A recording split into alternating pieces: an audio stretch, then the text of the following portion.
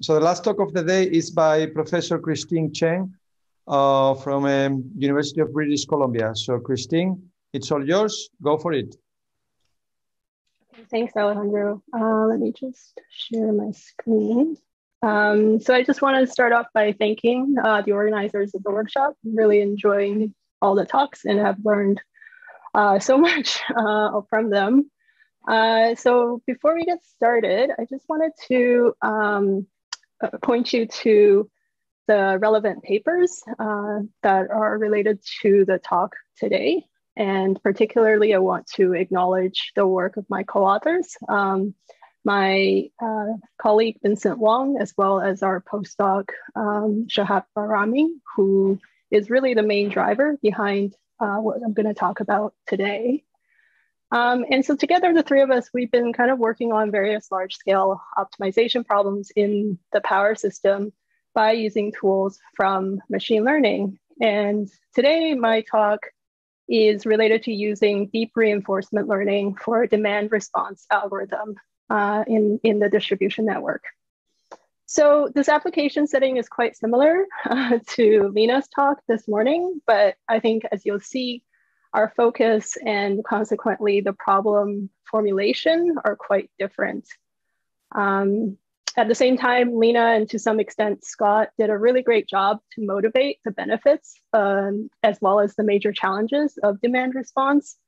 So I still want to kind of briefly iterate some main points and particularly emphasize the ones that are really relevant to my work here. So to set the context first, traditionally electricity is mostly generated by large-scale power plants that are located far away from load centers. And this power is transmitted over a high voltage transmission system and then stepped down closer to the load centers. And so in this diagram, the bulk majority of what you see is what's referred to as the distribution system. And so in this distribution system, there are lots of households, and within the households, there are lots of loads, lights, oven, washing machine, computers, etc. Right? And traditionally, the loads are basically passive, and they just kind of consume any amount of power that they want, whenever they want. And that is really the sort of the archetype, right? That the electricity supply follows the demand for the electricity. And this really, again, reflects our expectation for high levels of power availability and quality when it comes to our electricity. And as we all know, there's global efforts at the moment, and there should be, towards decarbonization in an effort to counter or at least halt the effect of greenhouse gas emissions on global warming. So for example, in Canada and really dozens of other countries, we have a goal of reaching net zero emission by 2050. And this is across all economic sectors and not just electric utilities.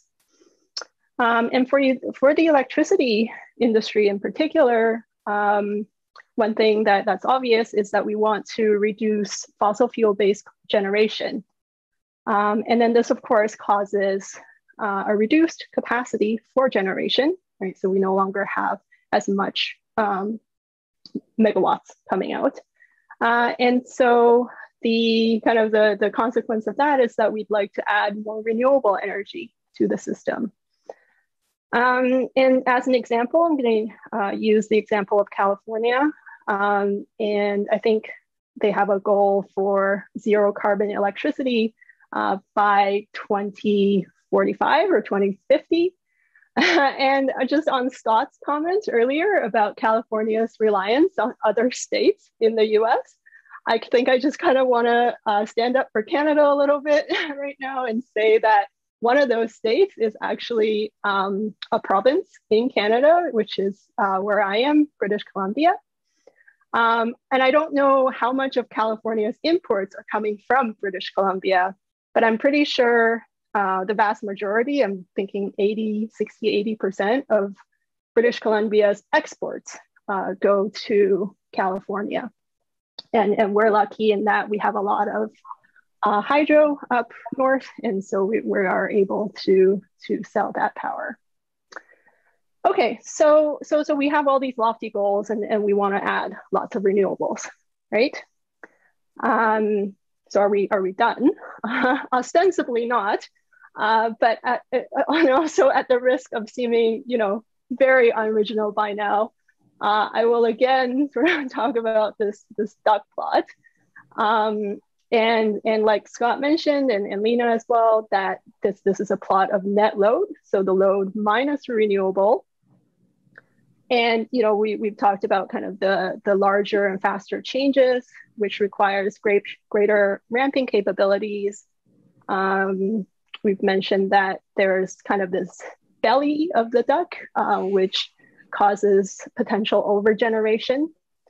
But I always felt like the kind of most stark observation to me is this peak demand, right? So we're adding all of this renewable generation, but as it turns out, we still need to serve as a whole to the system this maximum demand from the system, which really means that we can't actually quite remove any non-renewable capacity from the system and still be able to serve that peak, right? So that's a bit silly. We're investing lots of dollars and effort into solar and wind, but still we need the conventional just as much, right, as before.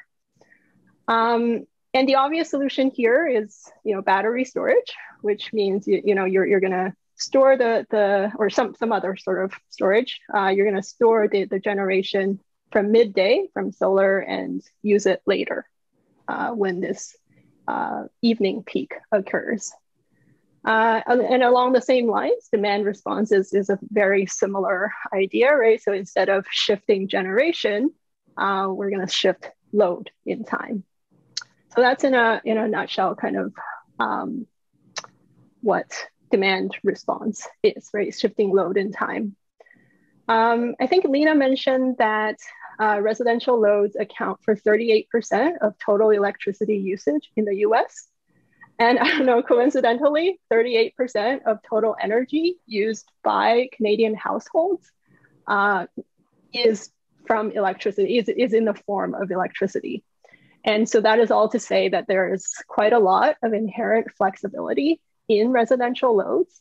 And so the ability to shift these loads in time would actually have a significant impact to reduce that peak. And that's really going to help us reduce the amount of conventional generation in the system. Okay, so the general idea in residential demand response is to basically incentivize customers to shift demand from the peak times to the off-peak times, right? And in the limit, in the limit of demand response, we would essentially have demand follow supply instead of the other way around, which is what we're used to. And this leads to kind of overall cost savings for the electricity customer, as well as for the utility. We get better generation load balance over time. So it's really, a win-win situation. So going back to the household loads that I've mentioned earlier.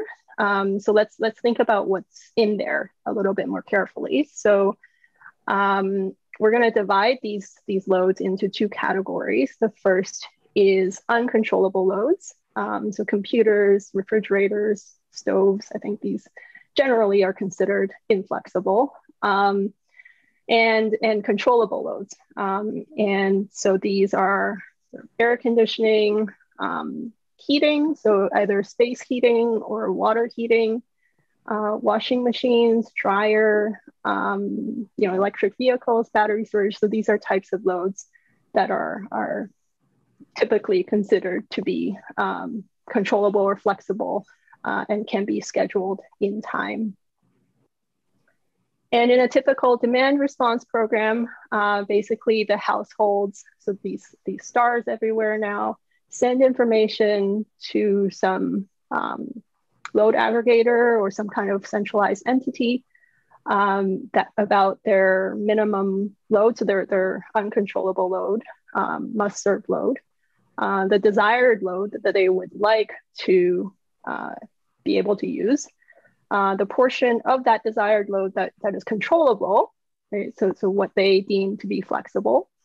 And this sort of information all goes to this central entity, and then this entity, the load aggregator, then does some kind of algorithm and figures out how best to optimize the system, but still serve the purpose of the utility, and sends these instructions back to the households to schedule the flexible loads that they have. Right, so in this kind of framework or this kind of architecture, an immediate kind of design or tuning knob is really, this idea of the balance of automation versus discomfort. So on one very extreme end, in a Canadian example, again in Toronto, up until I think the end of last year, there was this program called the Peak Shaper program, and it essentially allowed system operators to automatically control hot water heaters and air conditioning during peak demand. So some users would just sign up for that, and they would just simply be giving up complete control to the utility. And then on the other hand, apparently this program the actual control part of it was really only activated a handful of times at the very hottest times of the year. And so in the limit of the other extreme, customers just do whatever they like. And so the other extreme is that there is no demand response program per se, but the customers are quite comfortable, right? They're happy with their conditions, right? Or their environment. Another consideration, I think, that's perhaps been underemphasized so far in the previous talks is the effect of the network. So in the load scheduling problem, and really, I would say any problem in power systems, the network is a very important consideration because it constrains the flow of electricity, right, to particular routes. There's not, in general, a pairwise connection between any two nodes. And on top of this, in order to maintain the high power availability and quality that we're also used to, the electric utility needs to make sure that certain limits are not violated, operational limits. So for example, if loads are drawing too much current, then equipment rated for a certain maximum current may be damaged. And then this may lead to loss of service for certain loads. Also, some loads only operate or operate most efficiently within a certain band of voltages. And so really that all I'm trying to say is that the system operating point must somehow respect these limits that are set up by the network as well as just operating limits. Okay. So then another challenge of this load scheduling problem is to make sure that the load control action actually leads to a feasible power flow solution and satisfies operational constraints. Additionally, the load aggregator, so if you're thinking about this sort of architecture where the load aggregator is making decisions on behalf of the electricity customers, the load aggregator may need some potentially private information in order, so for example, in order to ensure compliance, so for the personal discomfort of the user or the customers would be nice to know by this load aggregator, because you could imagine a situation if the load aggregator is, doesn't understand what the customer considers to be uncomfortable, then, they issue some kind of control action, but then the customer can simply, opt out in the language of Lena's talk, right? That they just do whatever they like. They just change the settings of their thermostat, for example. So that might be something important to know. At the same time, there's uncertainty in this general structure, right? We don't have perfect forecasts of what the load is going to look like for every single person in our distribution network. And the electricity price, if you're coming from kind of a real-time pricing scheme, that's also something that varies over time, right? So these are kind of factors that affect or make this load scheduling problem quite challenging.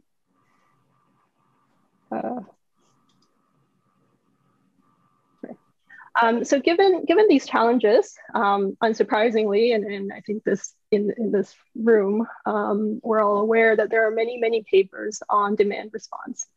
So in this slide, I'm just going to focus on the works that have looked at that deal with uncertainty in some sense. And so we can kind of divide this into roughly three categories.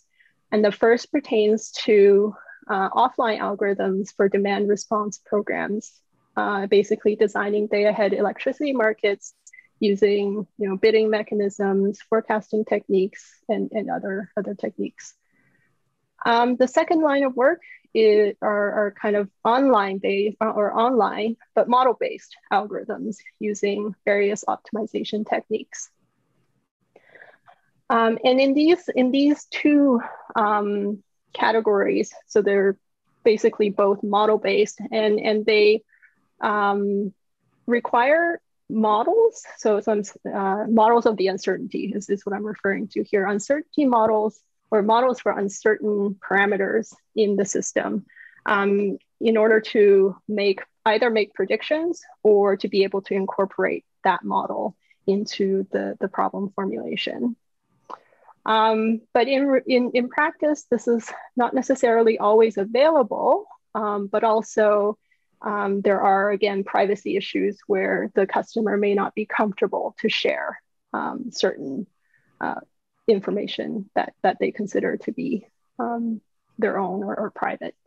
And so this really motivates the use of so-called model-free methods, and in particular, learning-based algorithms. And in these methods, basically the idea is to sample the environment instead of relying on a predefined model. So we're going to learn from the environment and our experience exploring that environment. And in this kind of scheme or umbrella of techniques, the large number of states and actions then motivate the use of deep neural networks in conjunction with, for example, reinforcement learning techniques. Okay, so this is kind of an overview of existing work. But at the same time, these methods, like I said, because the operational constraints are quite important to us, these techniques actually may not yield feasible power flow solutions, meaning that the load action schedules may actually violate certain operational constraints. Okay, sorry. So in, I think yeah, here we go. Yeah, so our approach at a glance, we are basically going to formulate the demand response problem as a Markov decision process. We're going to use reinforcement learning to directly learn the optimal strategy by exploring our environment and from experience.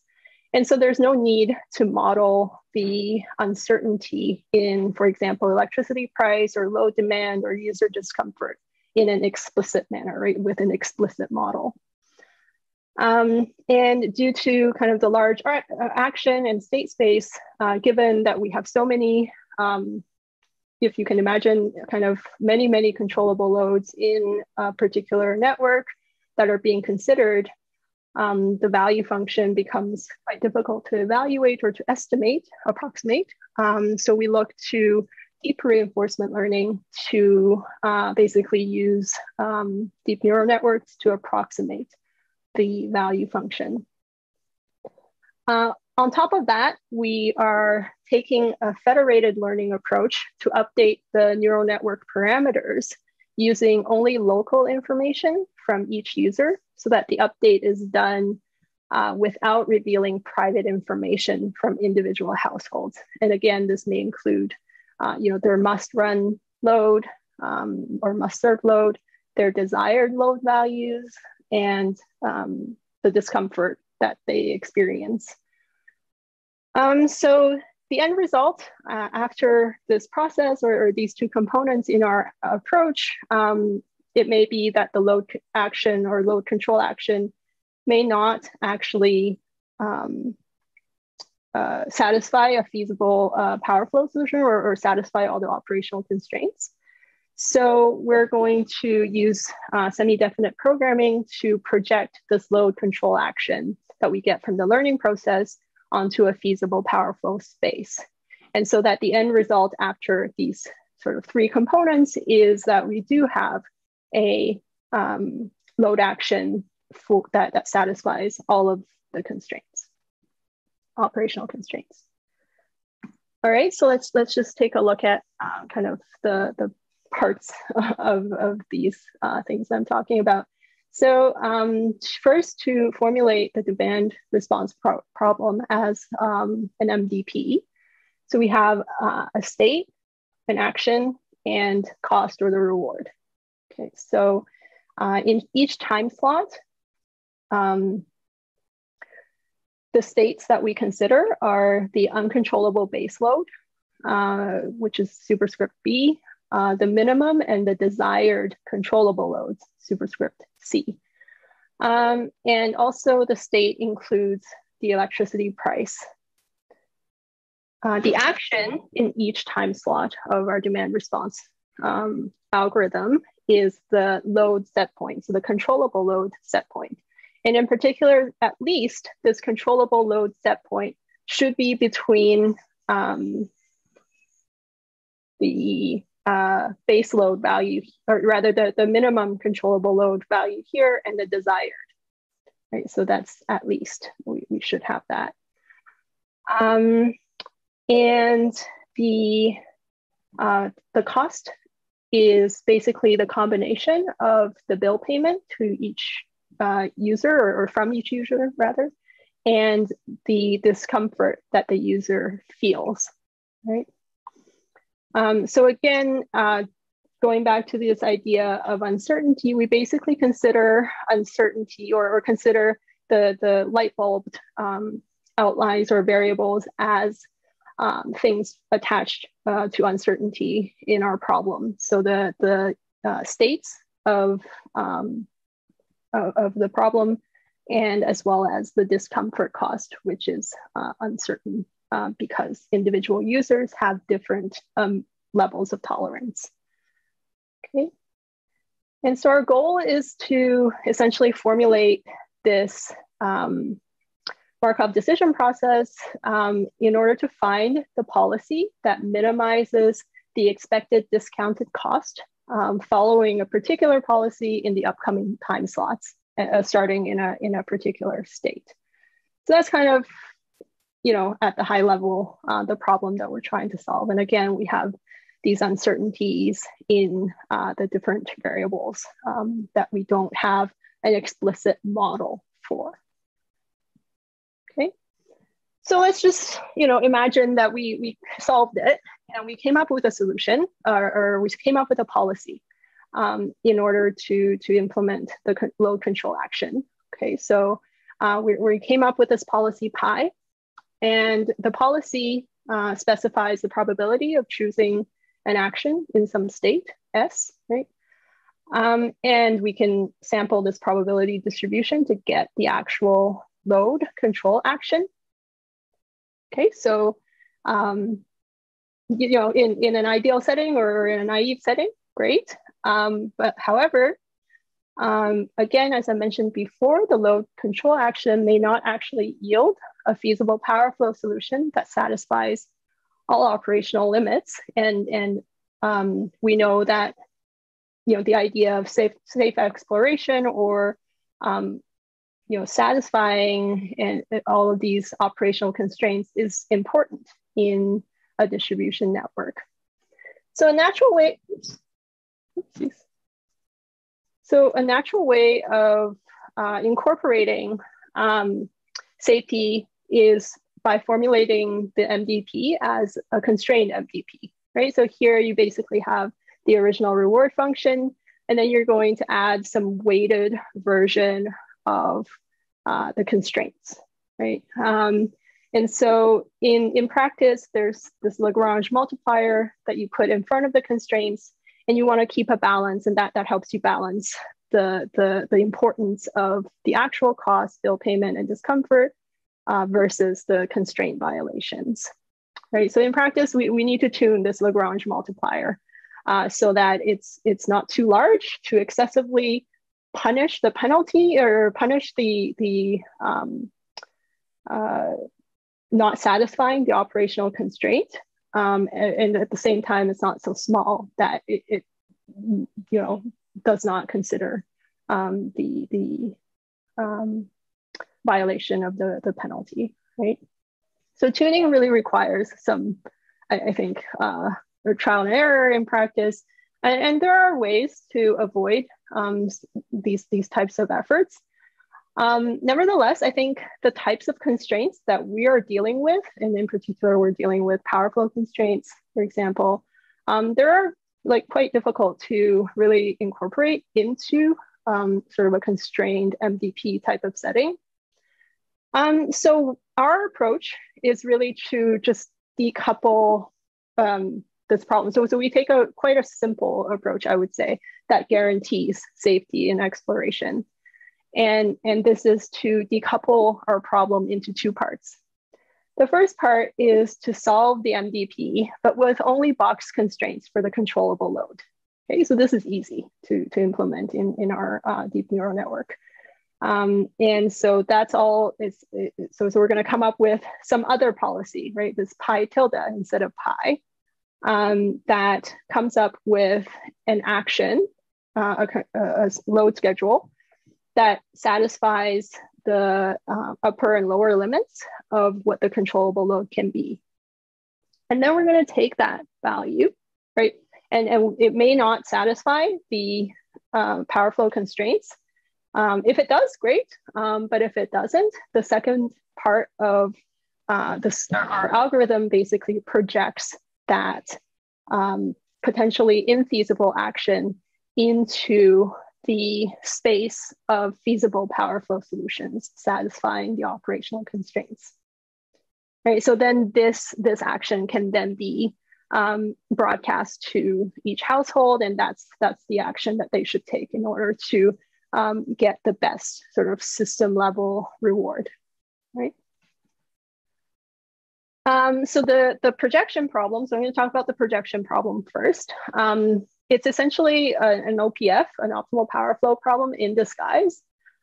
So the objective here is to minimize the distance between the potentially non-feasible load demand, which is in red, to one that is inside the feasible space, which is the green here.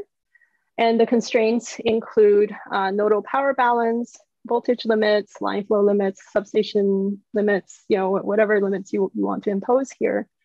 And in particular, there's this rank 1 constraint, which is quite well known on the outer product of the voltage vector, so this W.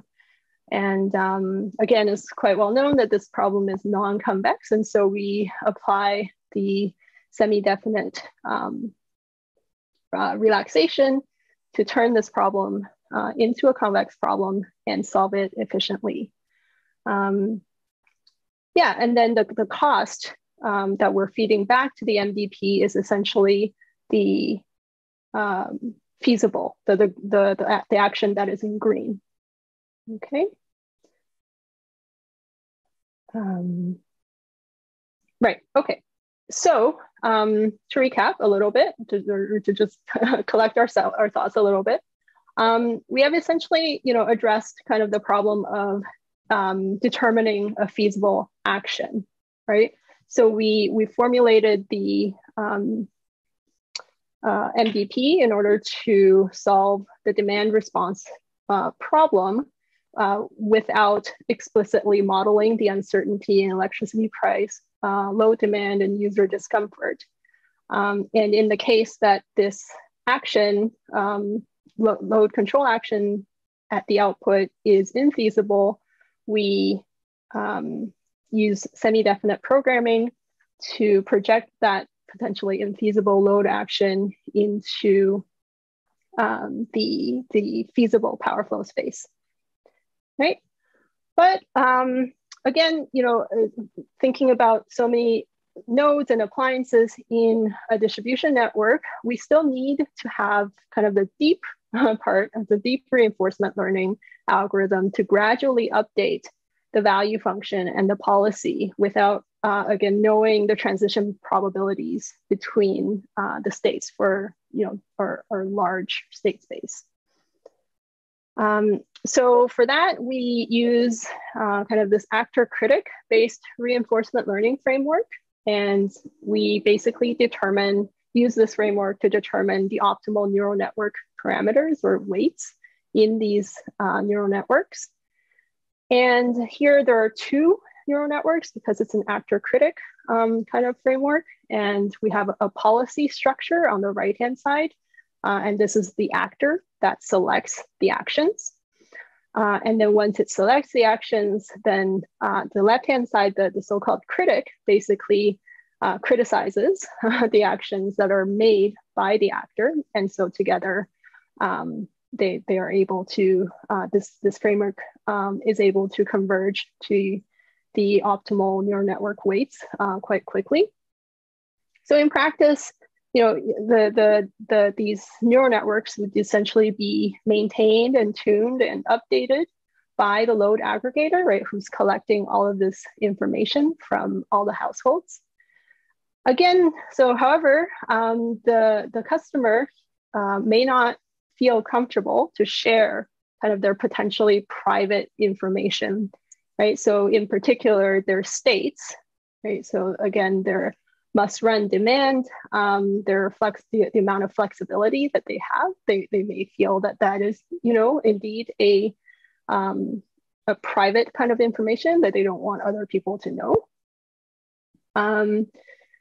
And so the idea then that the approach that we take, or the central idea behind the approach that we take, is to hide the private information from the load aggregator.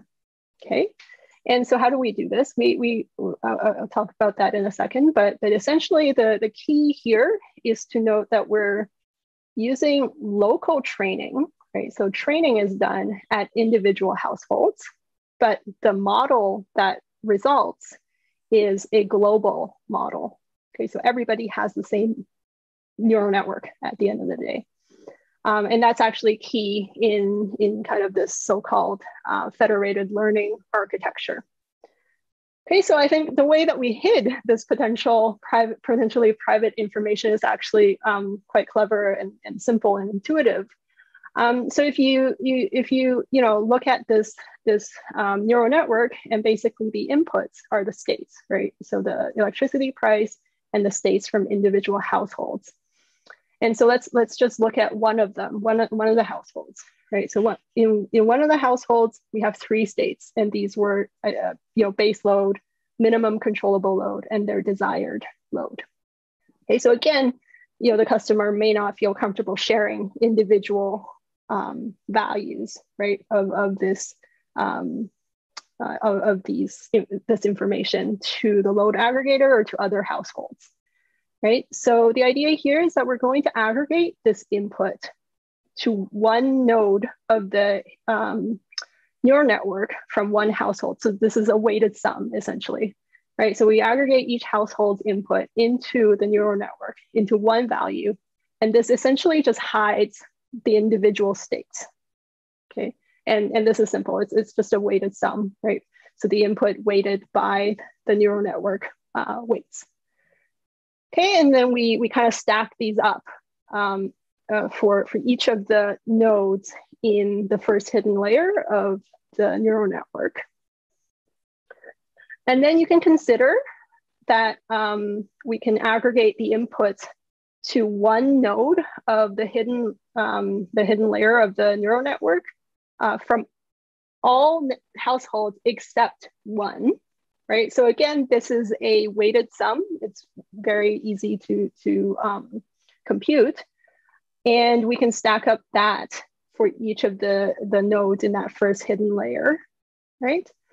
So basically what is happening, or what is going to happen, is that the household calculates its own individual aggregate, right? And that's the value that it sends to the load aggregator. So immediately the load aggregator has no idea, or it is at least hidden from the load aggregator, individual values of the states, right? And then the load aggregator gets this aggregate value from every single household. And what it does is it's going to basically consolidate all of these numbers and calculate the sum of the n-1. So of all the households, except for the one that is being considered, and passes it back to that household. And that value becomes, so we basically have this bias node with an input 1, but with a weight that is that aggregate value, right? So no individual household knows the individual states of any other household. In fact, they don't even know the aggregate sum of states from other households. And so what is going to happen now is each individual household will update the neural network parameters based on its own information and this aggregate number that comes from the load aggregator. And then they'll, each household then passes or sends the neural network parameters that it gets back to the load aggregator. And then the load aggregator simply takes the average of all the parameters and broadcasts that back. And so the key again here is that there's a global model at the end, a global neural network that everybody has access to, but at the same time, nobody or no individual household, and not the aggregator, the load aggregator either, none of them have kind of the individual data of individual people in the network, right? So we've been able to hide that information, right? So again, to recap, so we've been able to use the actor-critic based reinforcement learning and take advantage of this federated learning architecture where the neural networks are trained across many decentralized edge devices. And the load aggregator's job is really just sending things around, right? It collects data and then it does some averaging and it passes it back, or averaging or summing and passes it back. And from there, then we are, again, going back to that first part of this decoupled problem, the load action may not be feasible. And so we project it onto the feasible space by semi-definite programming. Right, and just to show some results, here we have some performance evaluation with a 33 bus distribution feeder. So here there's 32 households, and each of the households we assume has 7 controllable loads and 7 uncontrollable loads, and we're considering a 24-hour period. And in this particular case study, we're looking at a time of use type of pricing structure. And so the results, if you look at this diagram here, this plot, the peak demand at the end of, so this is 30 days of training data, goes down by a third. So from about 90 to 60 kilowatts in per time slot. And we can see that there is a shift in the demand. So because the peak has been lowered, there's now going to be, the desired load is going to be higher in later time slots. The other thing that we did was consider an upper limit of 30 kilowatts injection at the substation from 1 a.m. to about 6 a.m. And so you can see that for this particular load profile that's in the green, that's marked by the green line, it indeed respects that constraint. So that's where we do the projection, and over time, the algorithm learns that it's not a good idea to do that. The algorithm learns that it's good to stay under the constraint that we've kind of artificially set. And the expected cost of the controllable loads, so looking at this diagram here, reduces from about 95 cents to 65 cents or so over 30 days. And we also compared it with other algorithms. So this is the same system. And here we're showing basically a plot over more, 150 days in this case. So we're seeing our algorithm, which is algorithm 1, this decentralized federated learning algorithm, is the red line. And it converges to the same solution as the centralized version of this problem, right? So just without the federated learning part. But it takes a little bit longer to converge to that same solution. And we compared it to Q-learning and double Q-learning and found that the actor-critic based method converges faster than either the Q-learning or the double Q-learning. And we can see also that the expected daily cost, so basically looking at the convergence, it pretty much goes to a constant or just slightly fluctuating value after 30 days. And this indicates that the training phase is completed at the 30 days or after 30 days, rather. And we also looked at larger test systems to demonstrate scalability. And so in this case, we're considering 330 bus test feeder and 1650 1650 bus test feeder. And in both these cases, and we're also considering a real-time pricing in this case, which signifies kind of greater volatility or greater uncertainty in the price. And here we saw that the convergence is, unsurprisingly, it takes longer because the system is larger and we have way more actions and way more states than the 33 bus test system. But what's kind of good to note is that this is an online algorithm, and we can see that the expected daily cost already reduces by 10% in the first 30 days or so. Okay, so just as a summary of the algorithm here, then we've used the actor-critic method in order to achieve faster convergence. Our algorithm, kind of the key part about this is that it preserves user private information by updating the neural network parameters or weights locally, right? So each household passes to the load aggregator their aggregate state value, right? So thereby just automatically hiding what their individual states look like. The load aggregator then just simply does some consolidation of these numbers and then sends back yet another an even more aggregate value to each individual household. And then each individual household then is able to update the neural network parameters and pass those back up to the load aggregator, who then simply just takes the average of the parameters and then broadcasts that back. So again, the key here is that all of the edge nodes have the same neural networks that they're working with, and they're not sort of keeping different copies.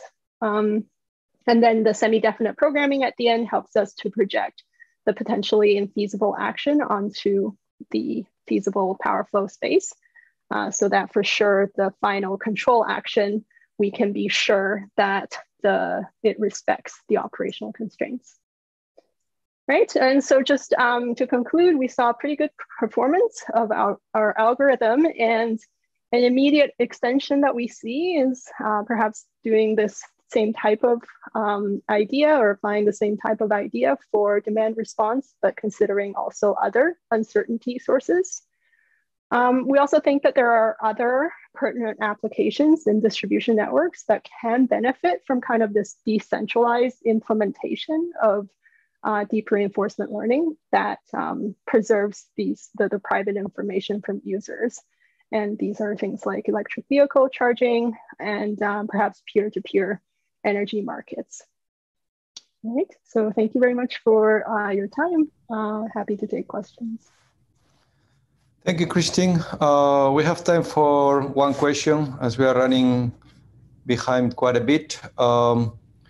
So there is one question here about the challenges on training the RL model. I mean, you know, it's well known that you need a lot of data to do this training. So could you elaborate on that, the challenges you face and all these things a little bit? Yeah, and so I guess the results are as you saw, right, for a larger system. I mean, for a 33 bus system, it already took about 30 days so these are 15-minute intervals, 24 hours a day for 30 days. And so for the larger systems, we found that indeed, you know, very data intensive.